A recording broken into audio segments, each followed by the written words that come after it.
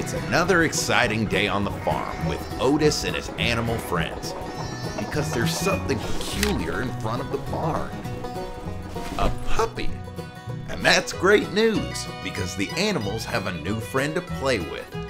Otis and the puppy become fast friends when Otis comforts him every night, because the puppy is afraid of the dark. But when this curious canine wanders off into the woods, it's up to Otis to face his own fears and bring his new friend home. From Loren Long, the New York Times best-selling author and illustrator of Otis, comes Otis and the Puppy. Available wherever books are sold.